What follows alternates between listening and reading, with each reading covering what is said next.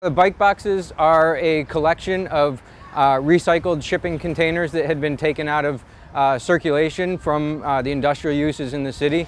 We've worked with a collection of artists to redesign them into functional pieces of our neighborhoods to support cycling and promote cycling in our city neighborhoods. There's about 6 of them around the city of Cleveland now. They're sponsored all by the Charter One Foundation, a local bank, who's trying to promote healthy neighborhoods.